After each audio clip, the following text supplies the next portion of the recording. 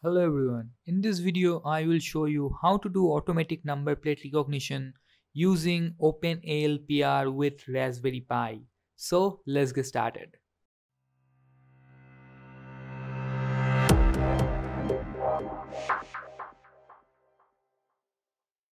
Okay, so to use OpenALPR in Raspberry Pi, at first you have to get into the Pi. So for that I am using Putty.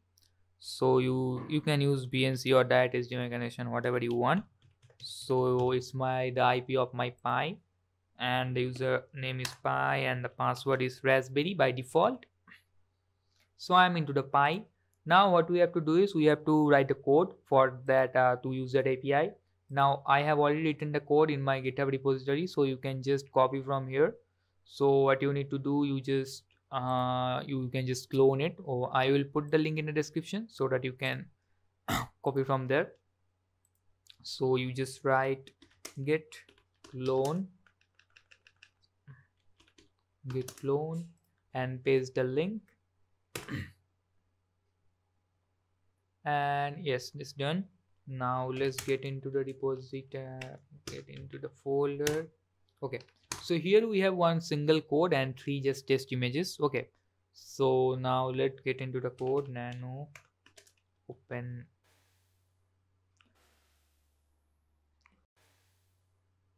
So here if you see that this is the code, so let me open the code in a text editor so that you can see it better.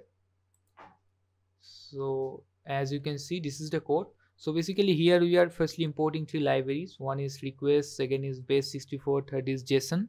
So basically we are doing this because like we have to do stuff with images, that's why base64, and JSON because we need some kind of parsing here. Now here we have a function OCR. So basically we will pass the image path in the OCR function, and the OCR function will return us the recognized number plate if it finds any. So and here is the secret key means sorry.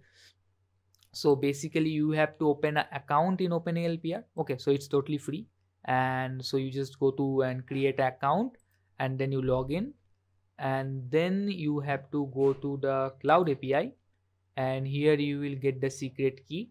Also, as you can see, current plan is free, and per month 2000 I think API requests are free per month, so you can, like, for small hobbies it's just pretty well. Okay, and for commercial purpose you can also buy it if you want, but I think 2000 API requests are just awesome. And also you will see how many you have used already, so it will show you that also. So basically you have to copy the secret key from here. Okay, and then you have to paste that key here. Then we are just opening the image, and then like we are just encoding in base64, and then we are just sending the image to that URL. So basically it's the URL, and here one thing is very important in the URL part, which is here, as you can see, at the date and country is equal to India, so IND. So basically here you have to replace this part with your country code. Okay, so for in my case is India IND. And if you go to the OpenALPR official website, OpenALPR, openalpr.com. So if you go here, you will see they officially support many countries. Okay, where it is. I think Cloud API. Yes, here. So as you can see, they support all these countries. So basically in each country the number plate have its own pattern, so basically it differs from country to country. That's why you have to mention the country code in this country is equal to here. Okay, so you just change this IND with your country code, and you just put this secret key here. You just have to modify these two things, and remaining things will be just the same. Okay, then we are just posting the request and we are getting the response. If we find any plate, then we will return it, except that we will just print there's no number plate. Okay, so this is how the whole code works. There is nothing. Okay, and the main advantage is very much accurate, and there will be no load in the Raspberry Pi. Just you need your Raspberry Pi to connect to the internet. Okay, now let's just try it. So okay, so like I said, here I have to copy the secret key here.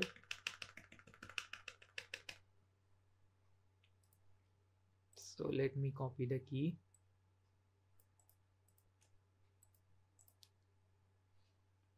And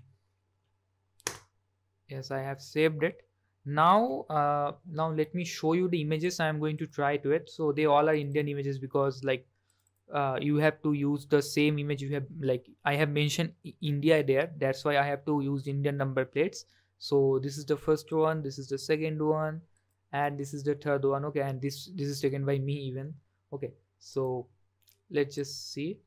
Okay, so what we have to do, we have to just import Python. We have to just write Python, then inside it you just write from OpenALPR OCR import OCR.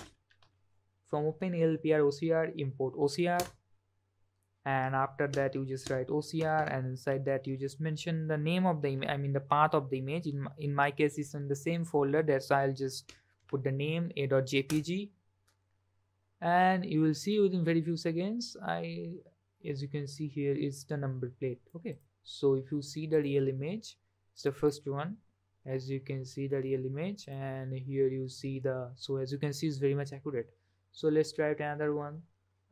Just the tree.jpg, and as you can see it is already given us. So yeah, this one is DL4CCB1111.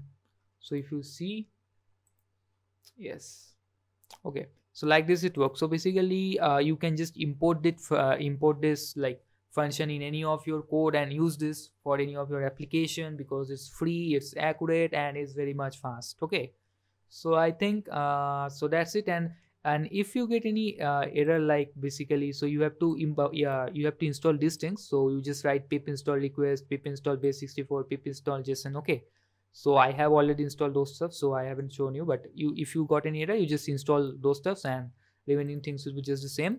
So I'll put the link in the description of my GitHub repository. Okay, and thank you for watching this video, and I will upload this kind of video in future. So please like my channel, subscribe to my channel, like this video, and thank you.